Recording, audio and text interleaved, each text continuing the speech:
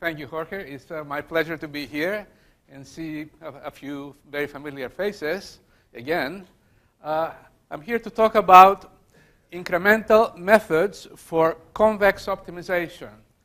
Now, convex optimization is a really hot subject these days. I've been in optimization for many, many years. I've never seen it so hot. And it is hot because a number of other very hot areas, like machine learning and signal processing, what we call big data, very much rely or have relied in the last 15 years on convex optimization. Now, within convex optimization algorithms, incremental methods is also among the very hot type of algorithms.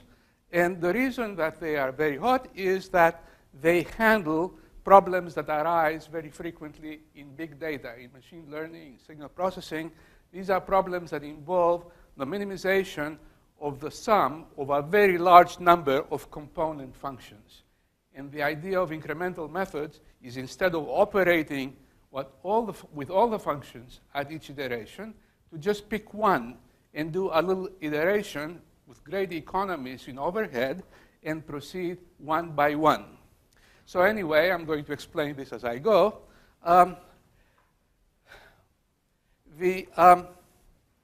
Just a few slides in the way of review and overview. The problem I'm going to be focusing on is minimization of a convex function f of a vector x, n-dimensional vector x. Everything is finite dimensional in this talk. Subject to constraints, x in some constraint set capital X, which is assumed to be closed and convex. It's a classical problem for which there are many algorithms, but I'm focused on two classical algorithms. One is the projection method, gradient projection method, or subgradient projection method in the case where f is non-differentiable. And the typical iteration here is, okay, you are at the current point xk, and now you calculate a gradient, the gradient or a subgradient, if f is non-differentiable, of the cost function at xk. So this unusual notation here, which is convenient for me, stands for any subgradient of f at xk. A subgradient for convex function is sort of a substitute of a gradient, and many convex optimization convex optimization methodology relies on subgradients. Just parenthetically, you can think of this as a gradient if f is differentiable. Now, alpha k is a step size. So what this algorithm does is it starts at the current point, goes in the direction of the negative gradient or subgradient by an amount alpha k, and then projects back on the constraint set x. If there is no projection, the problem is unconstrained. This becomes the classical gradient method, very fundamental. Okay, now there's another classical algorithm which has become very prominent in convex optimization in the last 30 years or so, and this is the so-called proximal algorithm. Here, what we do, instead of calculating a gradient or subgradient of f, we minimize it directly, but we also regularize it. We add a regularization term to f that is centered at this current point xk. Alpha k is a positive parameter, plays the role of a step size, and you minimize, instead of f, you minimize the regularized version, centered at the current point, then you recenter at the next iteration, you re-minimize, and so on. So you can see now that this algorithm is more difficult, it requires more overhead than this because it requires full minimization, but the regularization term helps here. However, the nice thing about this algorithm is that it has more solid convergence properties. Despite the fact that it requires more overhead, it's appropriate for problems where this minimization is not overwhelming. And as an example of that, this algorithm converges for just about any choice of step size. Any step size will do. Any sequence will do. Here you have to be very careful about selecting the step size, and there can be a lot of theoretical and practical problems associated with that. The proximal algorithm also has theoretical significance because of its dual version. Okay, I'll get into this a little bit more later. But here what we have is minimization of two convex functions, the sum of two convex functions. And there's a dual version of this minimization in the so-called Fenchel duality framework. And if you dualize this problem, then you get another very important method for constraint optimization, which is the augmented Lagrangian algorithm. This is a general purpose optimization method that you can find. It's very popular. You can find it. It's very easy to implement. And there's software associated with it that people use a lot. So proximal and augmented Lagrangian are dual sides of the same coin, and both of these methods are important. Okay, so now let's talk about problems where incrementalism becomes important. Here we minimize a cost function that consists of a sum of component functions, each of them being convex. And now think of a large number. Think of millions, okay? And this kind of cost functions arise naturally in machine learning problems, for example, statistical problems, regression problems, and the like, where each one of these components corresponds to one piece of data. So if you have 1 million pieces of data, there are 1 million components here. And moreover, when you calculate the full gradient of this function, you have to process all the components, okay? So this is an expensive operation. Now, incremental methods try to get away from that horrendous overhead. So here's how they work, or at least some of the methods I'm going to discuss. Here's how they work. You choose at the kth iteration an index, a component, a single component out of those, and you perform either a subgradient iteration or a proximal iteration using that component only, okay? So here's a gradient iteration, but restricted to that component, and avoiding all the overhead associated with calculating the subgradient of the sum.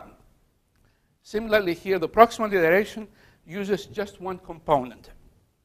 And the components have to be selected with equal long-term frequency, but there are a number of ways to do that, by randomization, by cyclic minimization, and so on. So the motivation of this is to avoid processing all the cost components at each iteration, and you hope that you're going to do well with just one component. Now let me bring up another problem, which is important in the context of this talk. It's a classical problem in constraint optimization that involves separability and decomposition. It's a classical resource allocation problem where the optimization vector has components x1, x2, up to xm. Okay, so x is equal to x1 up to xm. It may be a very long vector. The cost function is separable in the sense that it consists of components, each one depending on a single component of x. And so are the constraints. And there are also separable set constraints. And we assume here, for the purpose of this talk, that these are convex. The h are linear in order to get a convex problem. And the capital X's are closed and convex. Now, the nice thing about this problem is that it's very much amenable to duality and decomposition. In particular, if you take this constraint, assign a Lagrange multiplier to it, a lambda to it, and add it to the cost function, then the Lagrangian function becomes decomposable, separable with respect to components. And if you form the dual problem by minimizing the Lagrangian, you get a dual problem like this. Minimize the sum of component dual functions. And each component dual function is obtained by minimization of the Lagrangian associated with the ith component of the cost. So in many applications, this xi is one-dimensional. This minimization is trivial, can be done in closed form, can be done very easily. So calculation of this qi is very simple. Calculation of its gradient also turns out to be simple. And the dual problem has this decomposition property of maximizing the sum of these components subject to no constraints in this particular case. Now here you see the connection between this separable problem and the incremental type of algorithms. The dual cost function consists of components, possibly a very large number.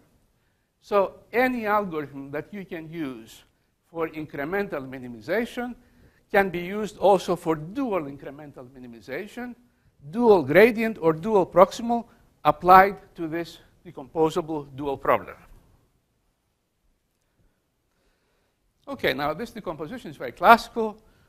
It goes to Lagrangian relaxation, which is used very widely in integer programming, Danzig-Wolf decomposition, all sorts of interesting methods. This problem has been at the center of large-scale optimization research for the last 50 years at least.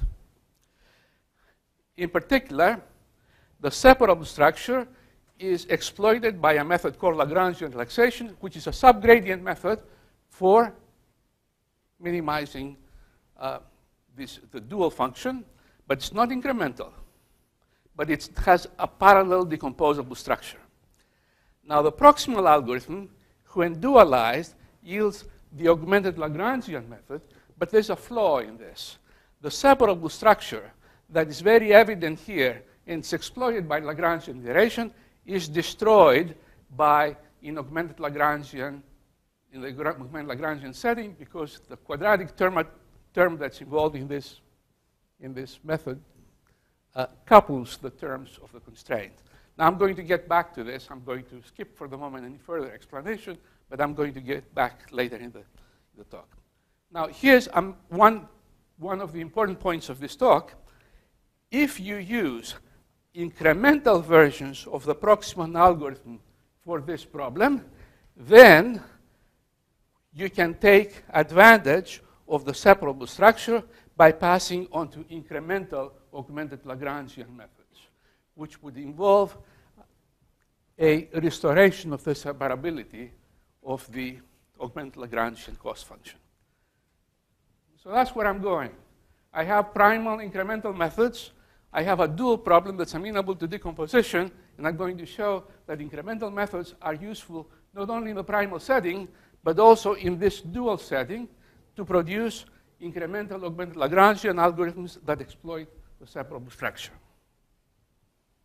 Okay, I'll talk about some other stuff at the end, but that's the broad outline of my talk.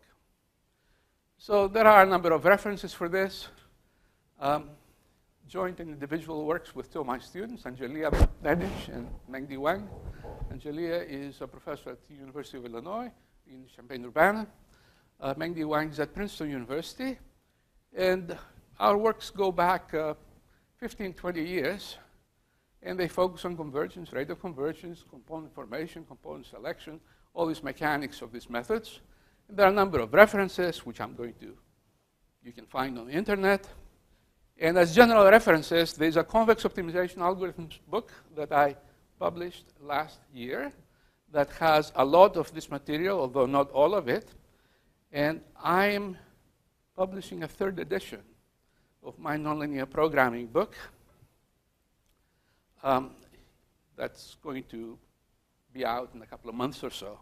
And this also contains a fair amount of this material. Okay. So this is in the way of orientation. And now I'm going to get a little bit more into the mechanics. But feel free to interrupt me if you have questions, and I can explain. I'll first talk about incremental algorithms in the primal setting. Then another type of incremental algorithm that I didn't discuss so far called aggregated. And this is really very hot.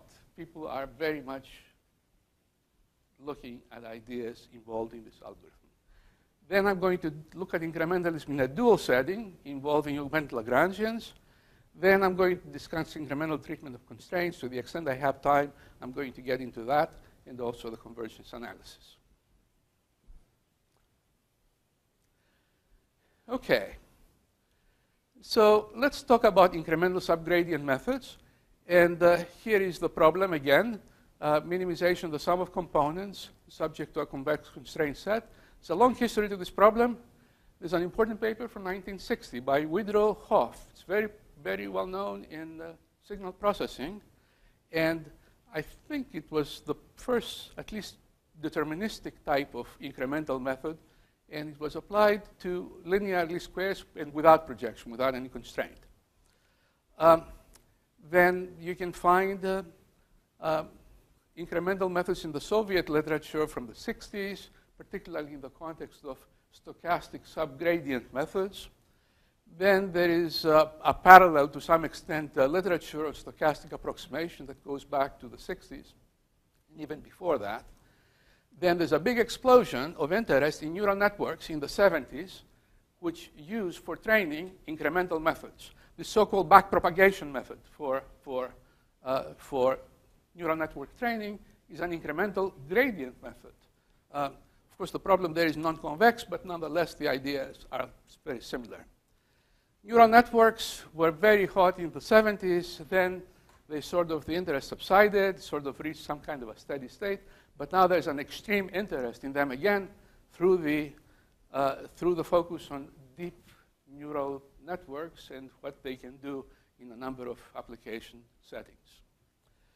Okay, so here's the basic incremental subgradient method. I explained it. You pick one component out of the many and do a little subgradient step using that. And the step size can be chosen a number of different ways. The standard way, you might say, is this diminishing step size. Okay, the alpha k's are diminishing to 0. However, they diminish at a rate that's not very fast. It has to be just right, okay? And you have this is a standard rule. Another possibility is to use a constant step size, and we're going to see that convergence under a constant step size is very problematic. And then there are other methods dynamically chosen and so on. There's a large variety of different ways. And also, let me mention the selection of the index. It's possible to choose the indices cyclically. You start with component 1, go to 2, go to m, and then go back to 1, and cyclically repeat. Another possibility is to choose the index to operate on randomly with equal probability. And people very frequently in practice use a combination of these two.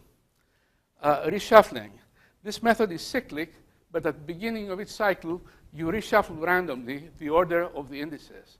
And this tends to combine the best, well, tends to work very well in practice, and it's easy to implement, and people use it a lot. Okay, so that's the basic incremental subgradient method. And why should this method work? It looks like quite an unusual and crazy method, because you're not using the correct gradient. You're using some sample of a gradient that has a lot of error. So why should it work? And why should it work well? And here's my explanation for it. Let's look at an example, a one-dimensional example. This is a least squares problem, minimizing the sum of these squared terms. X is one-dimensional. Ci and Bi are given.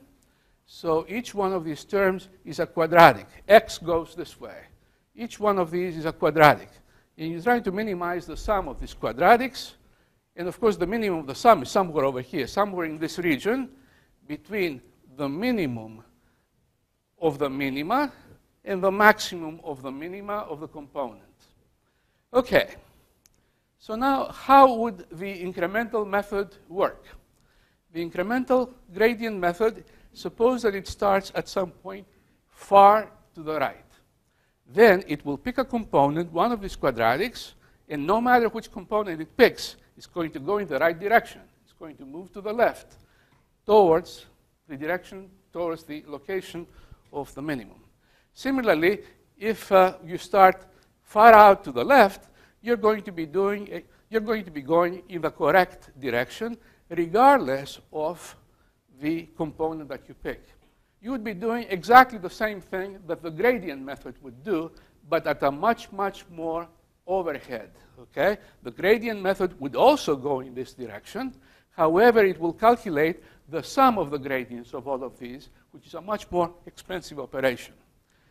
So, far out, in this far out region, to the right or to the left, the incremental method does things similar to the gradient method, but much, much cheaper, like day and night. We're talking about many orders of magnitude of improvement in terms of computational efficiency, as long as you are in this far-out region.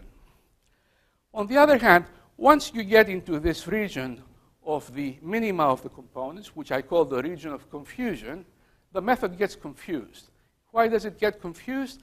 Well, if it's over here, and it really wants to go here, but by accident it chooses this component, it's going to move in the wrong direction. In other words, here, using wrong information matters and confuses you, and the method, at least with a constant step size, would be oscillating right here. Let me also mention, I see here Thrasivoulos Papas, who was my former student, a master's student from MIT. I understood this phenomenon together with Thrasivoulos when he was doing his master's thesis back in the early 80s, I guess it was. Okay. So we have this confusion. Even if you start at the minimum, you're going to get confused. So what do you do in this case? Well, the only way you can make the method converge is to reduce the step size. So these confused steps become smaller. They average each other. And on the average, you get a good trend, a good direction to move. And then you can prove convergence. That's why you need diminishing step size. This method will not work with a constant step size, but it will work with a diminishing step size. And because it will use a diminishing step size, it will also converge slowly, very slowly, sublinearly, whereas the gradient method, once it gets here, asymptotically, it's much more efficient because, for this problem at least, it converges linearly. So that's the broad outline of what's happening. Fast convergence, very fast convergence, great efficiency when you are in the far-out region, and then when you get in the region of confusion, things become garbled, and you can't expect fast progress. On the other hand, if you can tolerate some error in the accuracy of your solution, this method is just great in terms of how fast it can get to the proper area. Okay, of course, this is a one-dimensional example, but conceptually, the idea generalized to higher dimensions, although it's difficult to quantify this analytically. Even though the analysis does not show this phenomena, I think this is what's really going on here, and it's been confirmed by a lot of experiment. If you believe this picture also here, you understand why it's important to adapt the step size so that when you are in this region here, you use a smaller step size than when you're far out here. There are methods that sort of detect when you are in the region of confusion and then automatically try to reduce the step size. And people have tried a lot of different schemes along that line. Another thing to understand that follows from this figure is that by shaping this region of confusion and making it smaller, you may enhance convergence. How do you shape this region of confusion? There's a certain technique called mini-batching, where you lump together batches of these square terms, and that tends to shrink the region of confusion. So the undesirable phenomena happen later in the computation.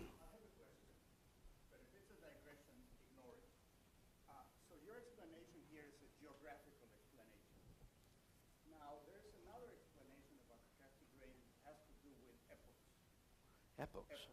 If I have only seen the data once, then the stochastic gradient method is very efficient.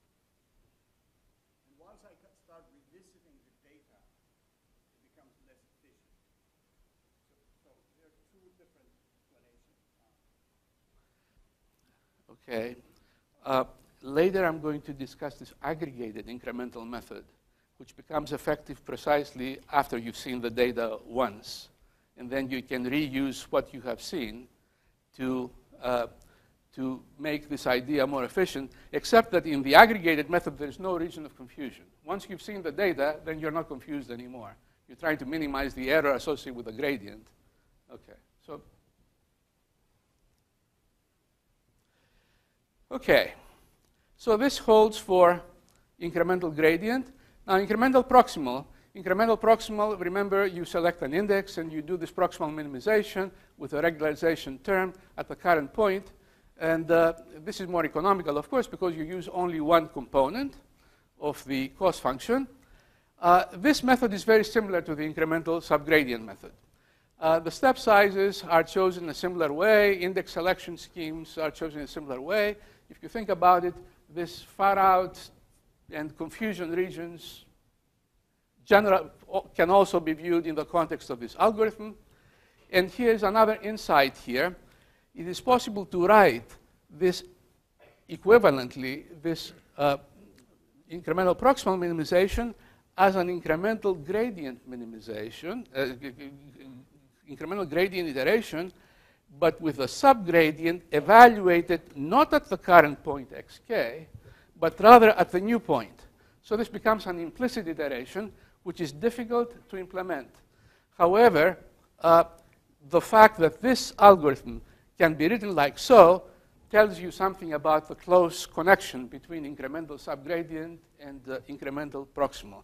They're really almost the same. If the step size is small and this iterate is close to xk, then they're almost the same.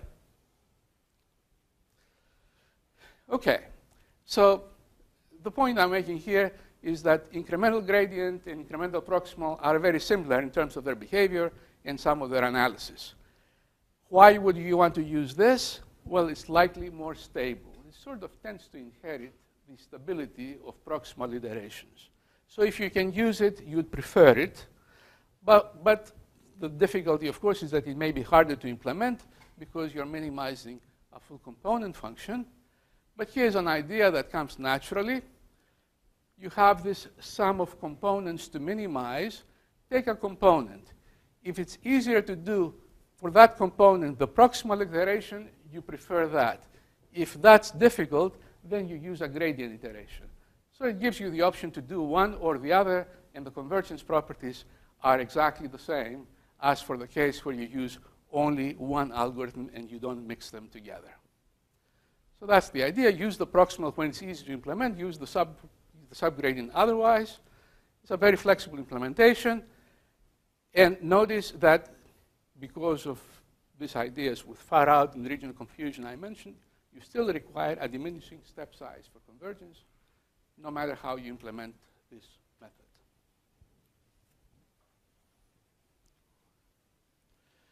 Okay, there are these convergence analyses associated with this. You need diminishing step size. You have convergence to a neighborhood of the optimum. You have the method oscillating with a amplitude of oscillation that's proportional to the step size if you use a constant step size. And a nice result is the following. If you use index selection by randomization, then you have a better complexity. A better complexity result is obtained with randomized index selection. That's a non-trivial result to prove, and the most exciting out of the ones that I mentioned here. The thing is that if you use a cyclic index selection, you might fall onto a bad index, a worst-case index, which will destroy the complexity estimates and make them much worse. In practice, this has also been seen, but there are problems where you know a good deterministic order, which is preferable to a randomized order. All of this comes out of the analysis, and I'm not going to go into that any further. You may look at the corresponding papers. Okay, so I talked about incremental methods. Now I'm going to talk about aggregated incremental methods, which offer similar advantages, but they have a different explanation as to why they work. Okay, the incremental methods are all the rage nowadays in optimization algorithms. People do a lot of work in this area because they have discovered that under some conditions they offer better theoretical convergence rate and practical convergence rate. Here, instead of using a single component subgradient, we use the subgradients of all the components. However, we calculate a new the subgradient of a new component only once, only one component per iteration. And you reuse the previous subgradients to form an estimate of the full gradient. Okay, the thing to notice here, and I'm sorry about the notation, it's getting a little bit hairy, the index of the x at which you calculate this subgradient is Li, which is something that may be smaller than k. In other words, this is a delayed index. This subgradient is calculated at previous iterations. You are at iteration k, you pick a component, calculate subgradient, and then tack on other subgradients that you've calculated from previous iterations and form an estimate of the full gradient. So there are delays here, and that's the method. So that's the key idea. Only one component subgradient may be computed per iteration. And this idea is actually very obvious. It appears in one of my papers with Angelia Nedic and Vivek Borkar. And there we were looking at parallel computation. We're looking at non-differentiable cost functions, diminishing step size.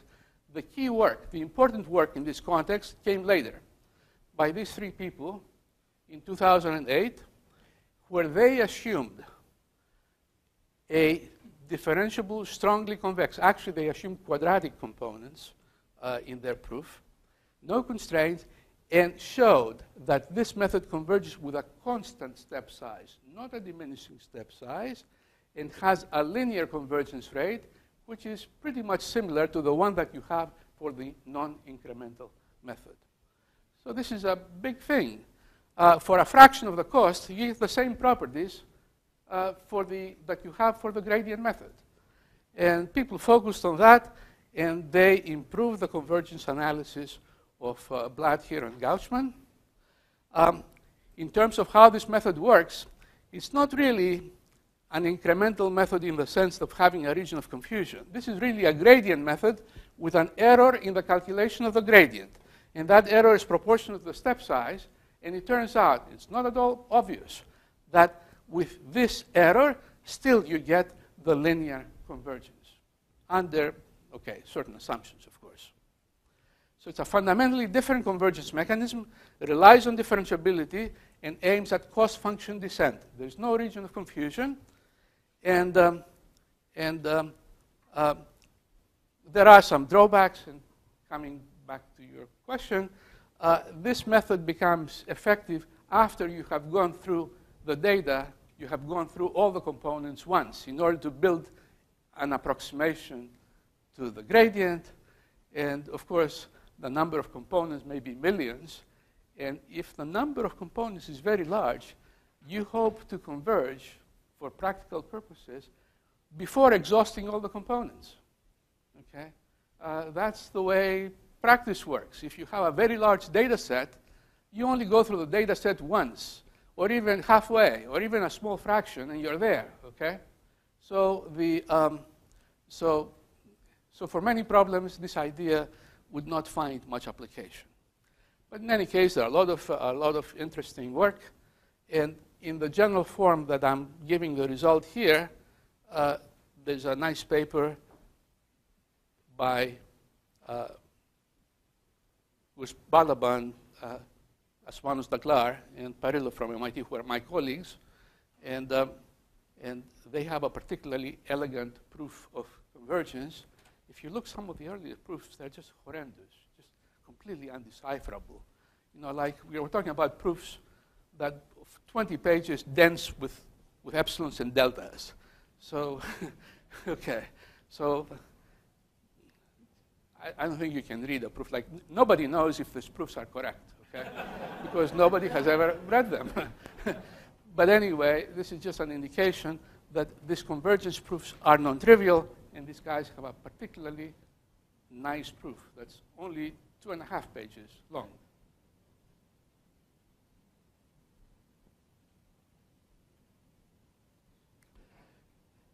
Okay, now just as there is an incremental version of the gradient method, an aggregated version of the incremental gradient method, there's an aggregated version of the proximal method.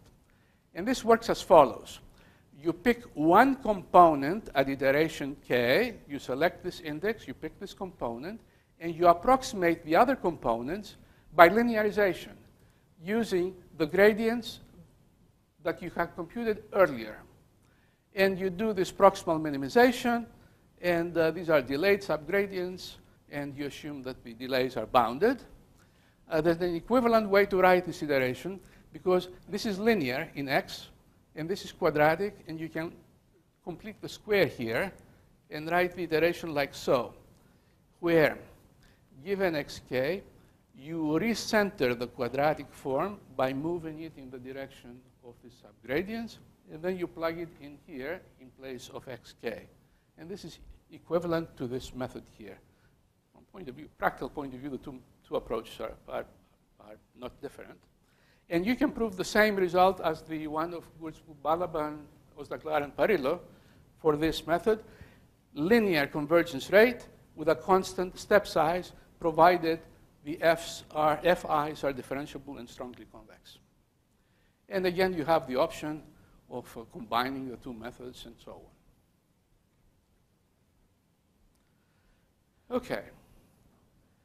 So we have incremental methods. We have the pure version and the aggregated version. And now I'm going to switch gear and go into separable convex optimization and see how we can get corresponding incremental augmented Lagrangian methods, both pure and aggregated. So we go into augmented Lagrangians now. And here's the problem. Minimize a separable cost function subject to separable constraints. Convexity assumed throughout. I'm just repeating what I said before. The dual problem decomposes into and can be written as minimizing the sum of dual components, and becomes suitable for application of the incremental ideas. The incremental subgradient method exploits the separable structure. The proximal does not, because we're going to see that this augmented Lagrangian is not separable, and I'm going to focus on how we can get around this problem by using incremental ideas. Okay. So here's my dual problem. It involves the sum of these dual functions. You are at a certain point lambda k. You center your regularization term at this lambda k, and you maximize. Here we have maximization because the dual problem is a maximizing problem. So we switch to maximization. Okay. Now, viewing this as the difference of a concave and a convex function, and using Fenchel duality, introducing primal variables x, it turns out, and I can't go into the details, it's sort of a classical transformation, that there's an algorithm based on this augmented Lagrangian function. This is the ordinary Lagrangian function that involves, okay, lambda multiplying the constraints. And there's a penalty term also, with alpha being the penalty parameter. That's called augmented Lagrangian by this term here. Notice that whereas the Lagrangian is separable, the augmented Lagrangian is not separable because in the quadratic, the components are coupled. Okay, so with this definition of the classical augmented Lagrangian method minimizes the augmented Lagrangian for a given lambda k, and then updates lambda k according to this iteration. Okay, so if you have found xk plus 1 from here, you plug it in here, and you move in the direction of the constraint, which turns out to be a gradient. The gradient of the dual function turns out to be this. This is a gradient iteration. Now, what we're going to do is use an incremental gradient iteration where the summation is going to go away.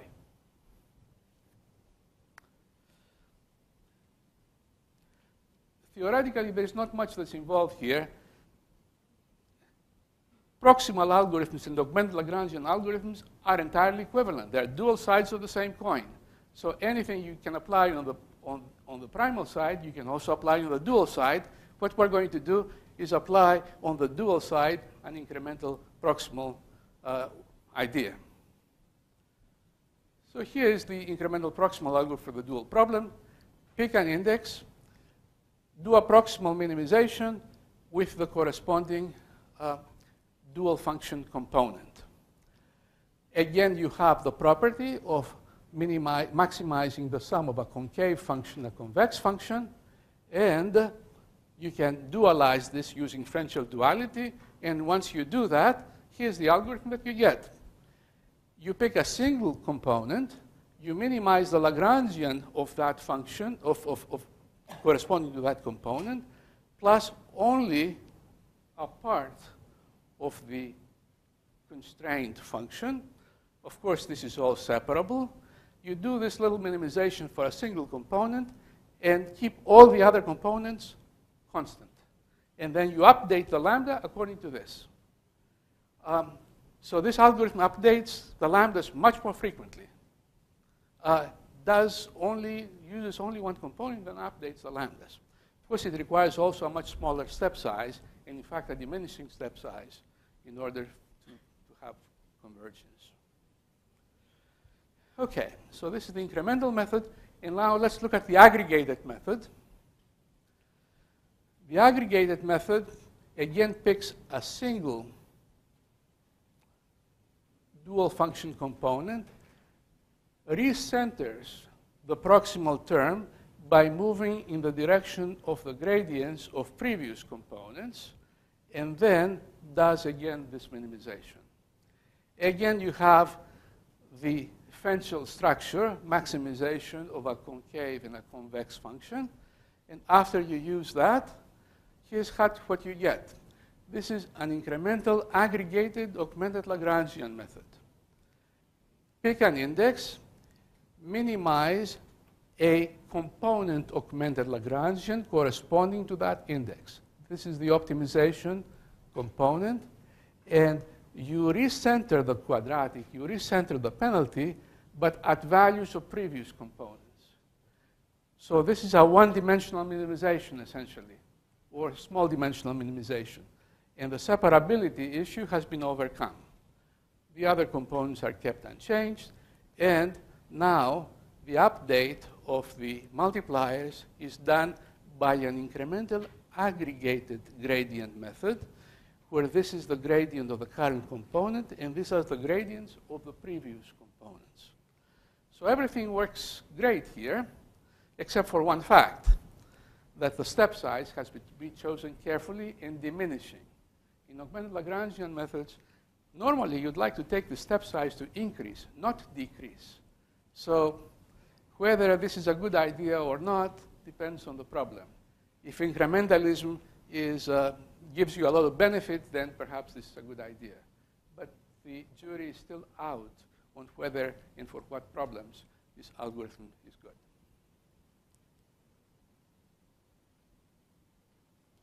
Have I exceeded my time? 15 minutes. I have 15 minutes? Yeah. Whoa. I can go into new stuff. Okay, thank you. Okay. Now let me mention another method that's also at the center of of convex optimization research now. It's the alternating direction methods of multipliers, ADMM. The interest on those is just phenomenal.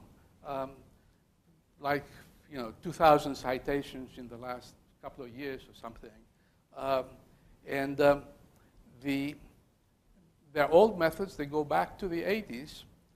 And they can be used for decoupling of components in various cost functions and constraints.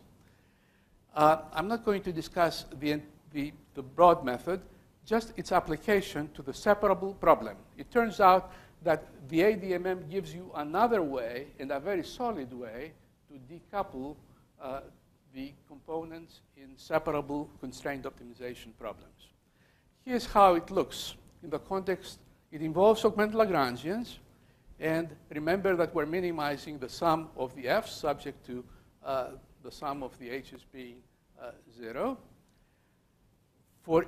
At the current iteration, we have a vector xk, and we look at each component and do this minimization that involves only that component. Okay? Only xi is involved here. All these other terms here, all these other components come in, but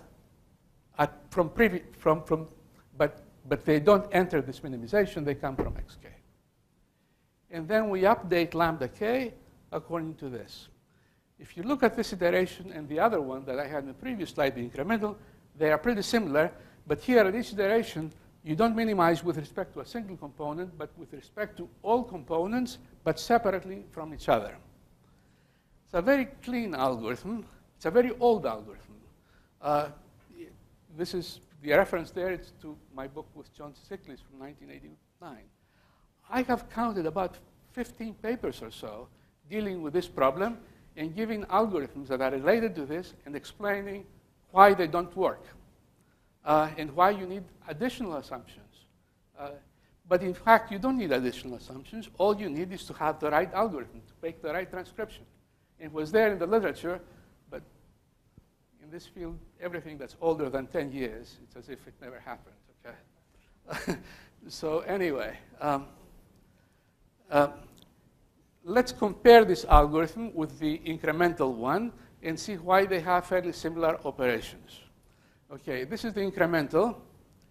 The main difference here is that you update a single component for iteration before you go into the multipliers. Here you update all the components in parallel, if you wish, and then you update the multipliers. The ADMM has guaranteed convergence for any constant alpha. Okay? It's a great thing about the ADMM. Any step size, there are no problems with step size. And under weaker conditions, you don't need dual differentiability, you don't need strong convexity, and all this other stuff. Just convexity is sufficient for convergence here. On the other hand, the incremental aggregated method has step size restrictions and pretty serious ones. On the other hand, there's a lot more overhead in each iteration of the ADMM because all components are updated, and the overhead is m times larger, and the number of multiplier updates are much less frequent. So how all this shakes up in particular problems is not very clear, but it's an interesting subject to look into.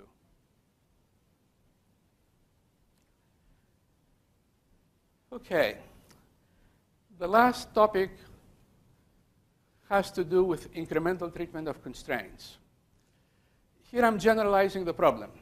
Minimize the sum of components subject to a constraint that is itself the intersection on many simple constraints. So you can view this constraint as being the sum of the indicator functions of simpler constraints. Each one of these components is closed and convex. And here is an incremental constraint projection algorithm. Here we treat incrementally not only the components of the cost function, but also the components of the constraint. So at the kth iteration, we pick one component from here, and we pick one component from here, an index ik and lk, and we perform a subgradient iteration or a proximal iteration using only these two components. Notice that the projection is done on the simple component set. And similarly here, the minimization is done only on the component set. So if this is a complicated polyhedron, the intersection of half spaces, you can choose as components half spaces, which makes this minimization much simpler, and this projection trivial. That's the big thing about this incremental treatment of constraints. It simplifies the minimization a lot. Otherwise, these iterations are similar as before. This component subgradient, and this is a proximal iteration involving only a single cost function component. Now, this type of method is relatively recent. I think the first time I saw a method like this was in a paper by Angelia Nedic from 2011. However, special cases of this algorithm go way back into the 60s. And the special case that has been looked at a lot is the alternating projection method for finding a point in the intersection of convex sets, a large number of convex sets. This method is obtained when the cost function is identically zero. Zero cost function, just a feasibility problem of finding a point in these constraint sets, a common point in all of these components. So you have this constraint set, you have this other constraint set, and now this method involves, this term goes away, involves projections. So you project on one component, then you project on another component. Alternately, you go around the components, and you obtain this classical alternating projection method. These methods go way back. I think there was a method like that proposed by von Neumann back in around 1950 or so. But they were looked at intensively in the 60s in the Soviet Union, and then later in the United States. This has been quite a bit of attention. The name of Bauschke is associated with these methods. He wrote his thesis on this subject. There's a book by Bauschke and Convex, which deals a lot with these methods. Okay, so now we want to generalize these alternating projection methods, where we have, in addition, a cost function. So we want not only to find a feasible point, but we want to find an optimal feasible point. So there are two objectives here. One is an optimality objective, the other is a feasibility objective, and this is reflected in the structure of these algorithms. This part tries to achieve optimality. This part in the projection tries to achieve feasibility. So let's see how the methods would work. Okay, one thing that I want to point out that is diminishing step size is important. And what we want to achieve is progress towards feasibility through the projection and progress towards optimality through the subgradient and proximal iteration. And here's the picture. Here's how the convergence issues shake up. Okay, let's focus on this figure here. The green area is the constraint set, is the feasible region. So you have two constraints. One is this, and the other one is that, and the green area is the intersection. And you have a cost function that has contours, as you see here. So the optimal point is this x star. That's where you want to get. But you want to get there from infeasible points. And the gradient projection method goes entirely through feasible points, starts at the current point xk, takes a move along the negative gradient of the cost, and then projects back to this point xk plus 1. A move that may take you infeasible and then project back. This is the gradient projection method. The alternating projection method aims at feasibility. This method aims at optimality. This method aims at feasibility. It works as follows. It is somewhere outside the green area that you want to go, projects on one constraint, then on another constraint, and so on, cyclically, and you converge to this point over here. So now we want to marry these two in this incremental projection type of method. But if you try the simple ideas, you see that you may get stuck. Okay, here's what happens when you marry this method and that method. You are at this point xk, you take a gradient step. Okay, you move in the direction of the gradient, you end up to this point, and then you project on one of the constraints. At this point, you take another gradient step, and then you project, and you end up exactly where you started. In other words, if you're not careful with the step size, you can get stuck here because the two methods may be working at cross purposes. You have to make one of the two methods subsidiary to the other through a 2-time scale convergence process. Like here, we make the blue method slower than the red method and take smaller gradient steps and full projection steps. Then you end up here, you started here, you end up closer. And then with smaller and smaller gradient steps, a diminishing step size for the gradient steps, you manage to get this red method, the projection method, faster And the blue method sees essentially the problem as being feasible point, because the other method converges much faster. So progress to feasibility should be much faster, should be faster than the progress to optimality, and the gradient step sizes should be less than the feasibility step size of 1. And that's what comes into the convergence proof. Okay, now I'm going to rush a little bit. Various assumptions on sampling for the constrained index. One possibility is to do nearly independent sampling. You pick these constraint sets at random and independently. Cyclic sampling involves either deterministically picking the constraints or reshuffling them at every cycle. It's another scheme, most distant constraint sampling.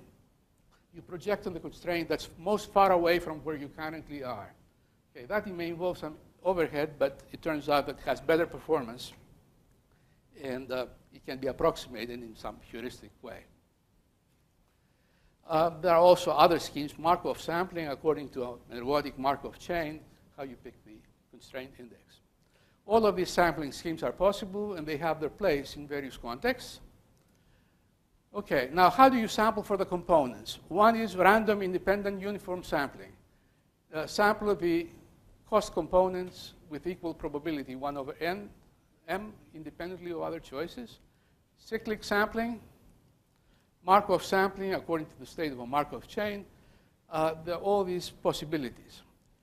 And the theorem here is that all of these schemes, if you marry any of these constrained sampling schemes and any of these cost component schemes, and you assume, okay, Lipschitz continuity of the cost function as well as convexity,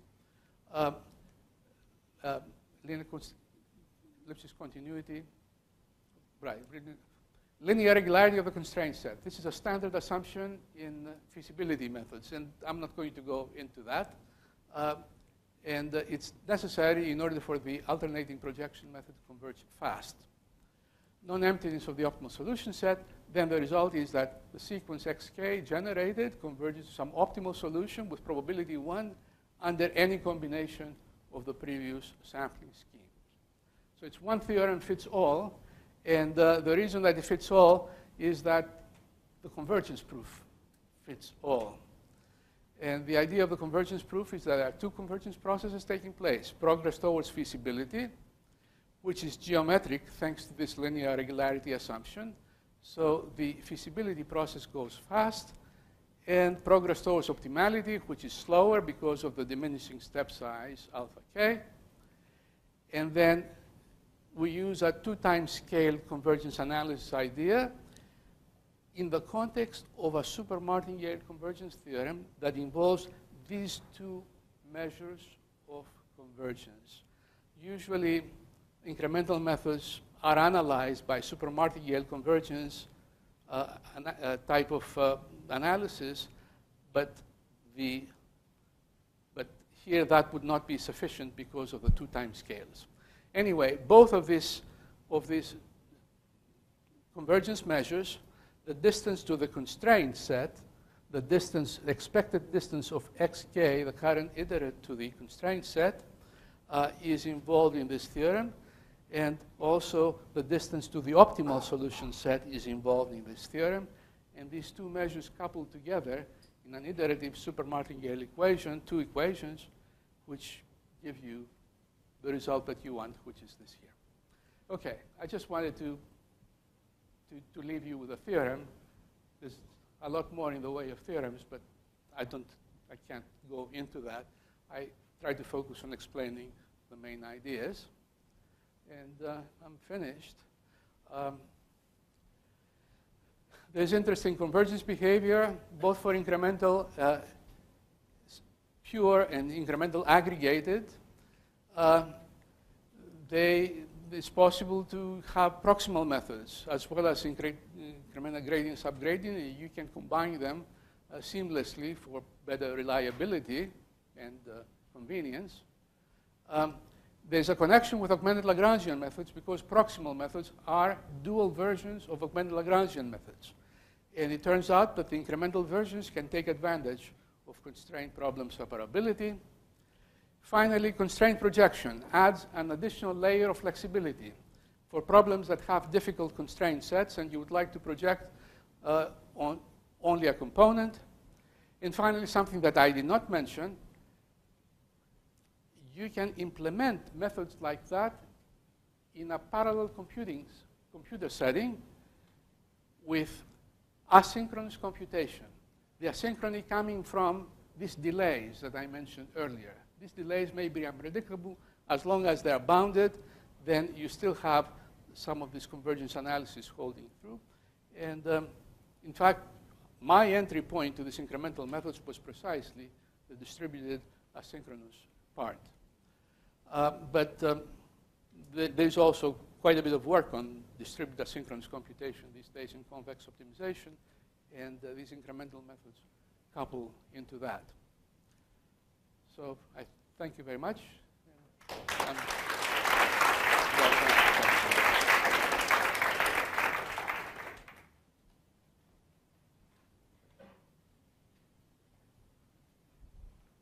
Well, let's do the following. Since we have tomorrow scheduled at 12:30 a roundtable with Dimitri Bertsekas. This was a very brilliant technical talk about optimization.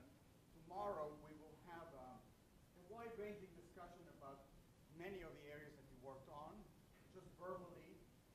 We did it one time for dinner, I think a couple of years ago, and I thought that would be interesting. So let's defer the questions.